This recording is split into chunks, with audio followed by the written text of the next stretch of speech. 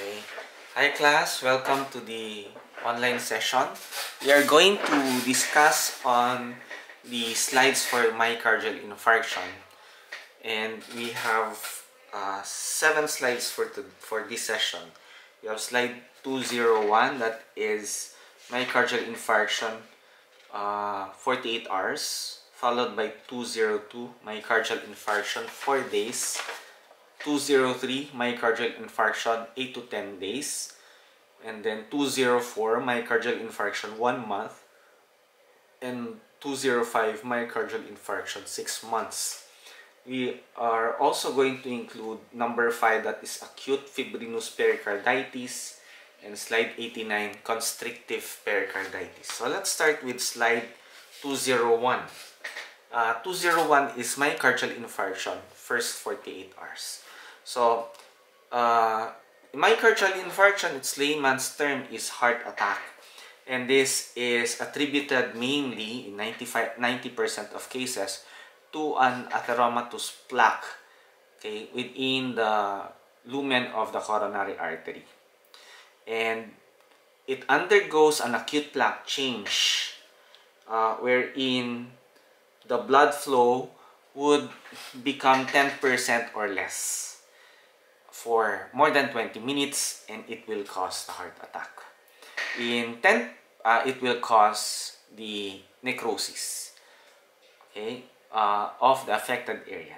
In 10% of cases, it would be caused by vasospasm or an embolus, like a mural thrombus located in the chamber, or a paradoxical embolus because of the presence of congenital defect.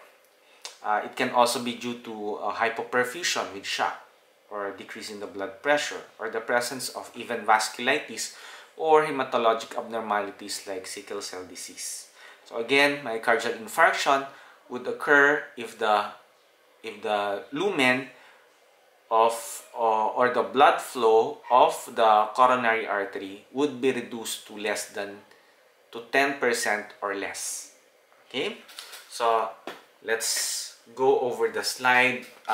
First of all, when we look at the autopsy of patients with myocardial infarction, that's during the first 48 hours, we would be able to identify the presence of mottling. When you say mottling, it's like it has a color that is similar to the eggplant. Okay, it's purple or violet.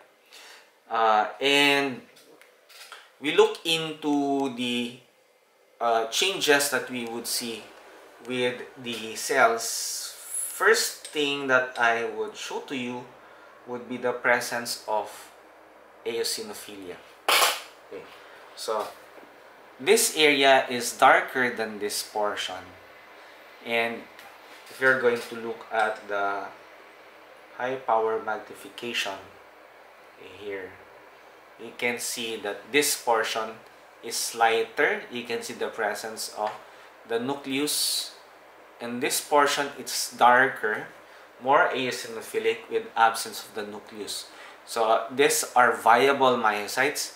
These are necrotic myocytes. Okay, so it's a sign of necrosis or cell death for hypereosinophilia. So let's look at other areas. Okay, so like in this case, so wherein we would see a lot of inflammatory cells. So during the first few hours, the earliest sign that we would associate with infarction would be the waviness of the fibers. So you can see the presence of the waviness of those fibers. Okay, so you can see the waviness of the fibers in this area. Okay, and then we also would see the presence of neutrophilic infiltrates. Okay, so neutrophilic infiltrates, there would be the presence of edema. Okay, usually the myocytes are very close to one another, causing the syncytial movement. But because of the presence of of infarction. There would be the leakage of some of the cell contents, and as well as permeability of the vessel walls, the small blood vessels, leading to edema. There would also be the presence of the absence of the nuclei, which would be one of the nuclear changes that we would observe in coagulative necrosis. So there's absence of the nuclei, which we would call as cariolysis. Sometimes you would see the presence of some of the cells possessing the nucleus, but they would be faded, and it's also a sign of cariolysis. The other two nuclear changes would be karyorrhexis, wherein there's the fragmentation of the chromatin, as well as pycnosis, when you would see the presence of a diminution of the size of the cell as well as that of the nucleus. But in this case, this area would show presence of cariolysis.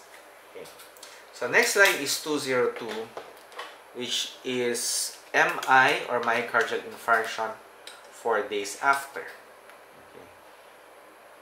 So for this particular slide, you would still be able to appreciate the presence of necrosis. There's a lot of red blood cells in the area. So you would see the presence of mixed infiltrates. In the first 48 hours, we would see the presence of segmenters or neutrophils.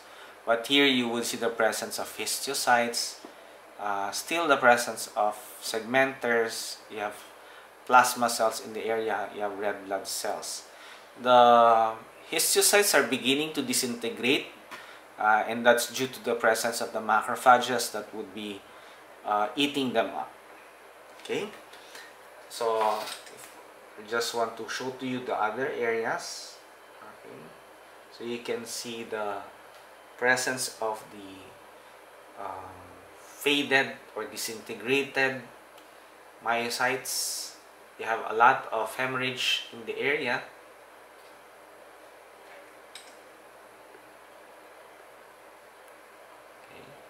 So you can see the presence of the disintegrated or disintegrating myocytes with a lot of inflammatory cells. So the inflammatory cells again would be mixed, composed of segmenters and some lymphocytes. Next is slide 203, and this is myocardial infarction 8 to 10 days after. So in this case, what we would see would be more of the granulation tissue. So that is what we are going to look for. So what is the definition for granulation tissue? It's a form of tissue repair wherein we would see the presence of fibrosis, presence of angiogenesis or blood vessel formation, as well as mononuclear cell infiltrates. So as you can see in this particular area, there would be the proliferation of vascular channels. There's the presence of fibrosis, and there's a presence of inflammatory cells. So this is the blood vessel. You have fibroblasts in the area accompanied by inflammatory cells. So you have inflammatory cells, histiocytes. So this is the granulation tissue that you have to look for. I'll just look into the other areas of the slide so that you would get acquainted with it. This one is one big fibrinous fragment.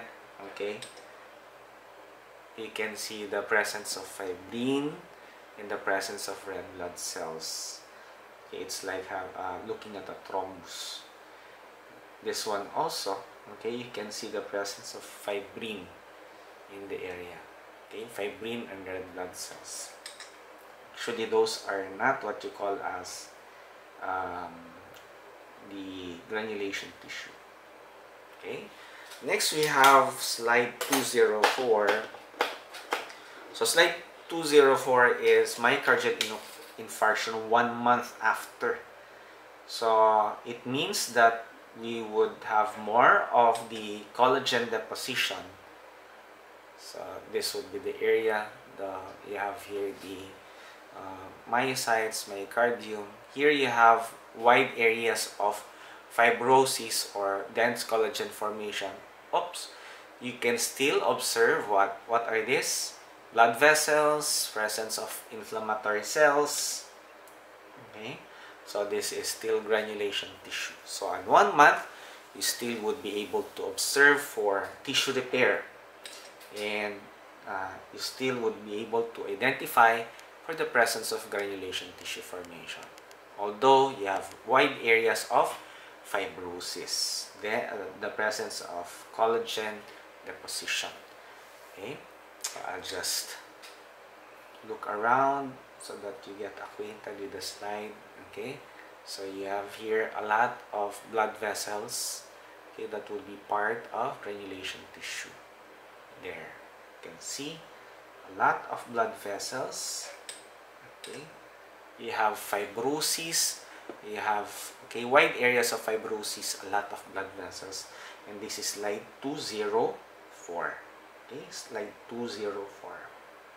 Okay, next we have slide 205. Unfortunately, this is not a good slide because it has a lot of those artifacts. Okay, so just look beyond it. Okay, and try to go around. Okay, so you would see large tracts of myocytes. One thing that is absent here would be absence of necrosis, absence of granulation tissue. There's a lot of separating collagenous deposition. Okay, and this would be sign of myocardial infarction 6 months after. Okay, so again, absence of granulation tissue, wide areas of fibrosis separating the myocardial fibers, and that is part of myocardial infarction 6 months after. And then we have the slides for the pericarditis. Slide number 5 is acute fibrinous pericarditis.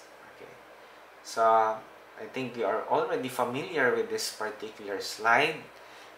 When we are talking about acute fibrinous pericarditis,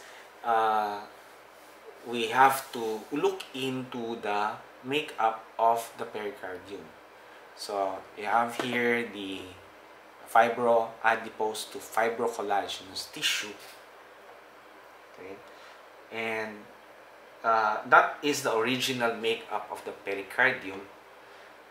The pericardium here appears to be thickened, and it has a lot of this fibrinous substance, which is eosinophilic. Okay, this is accompanied by inflammatory cells. So here you have segmenters. Okay, so this is acute fibrinous pericarditis. Okay. I think this is more of a long-standing because you can already identify the presence of fibroblasts. Acute fibrinous pericarditis is the most frequent type of pericarditis. This is most commonly caused by a myocardial infarction, but it can happen days or weeks after an infarct, and it's that's what we call as a Dressler syndrome, okay, which appears to be an acute immune response. It can also be caused by uremia. It can be caused by radiation to the chest wall, rheumatic fever. Okay, and then we have lupus erythematosus, trauma, and those are the things that can cause acute fibrinous pericarditis. For pericarditis, our patients would complain of a sharp constricting pain, and when you are going to auscultate it, you would hear what they call as the pericardial friction drum. Okay. Our last slide for today's session would be the constrictive pericarditis. Okay, so for this particular slide, slide 89, you have to make sure that you move around the slide. This one would be a myocardium, okay, characterized by the presence of those cardiac myocytes. And then, because this is constrictive pericarditis, you have to look into the pericardial wall. So this would be the pericardium, identified with the fibroadipose tissue. Okay, and again, this particular area is very thick. Okay, so you have a pericarditis.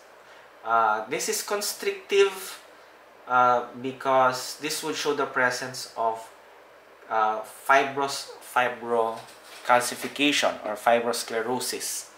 The most common antecedent for a constrictive pericarditis would be a history of pericarditis. So this would be a caseous pericarditis. You can see the presence of granuloma and giant cell, Langhans type. Okay, so let's try to look at this one. So this is the granuloma formation. Okay, you have the presence of epitheliodystocytes, okay, and then you have the granuloma. Okay, this one is your clue, okay, that it's tuberculosis with the presence of Langhans type giant cell. You go around with the other areas. Okay. So you can see the presence of multinucleated giant cells, okay, areas of fibrosis, and this is constrictive pericarditis. So there's a type of cardiomyopathy that can happen with constrictive pericarditis, and that's what we call as restrictive cardiomyopathy. Okay, because the heart is unable to expand fully, and it will lead to a decrease in the cardiac output. Okay, so those are the slides that we have for this session. So stay safe and good night.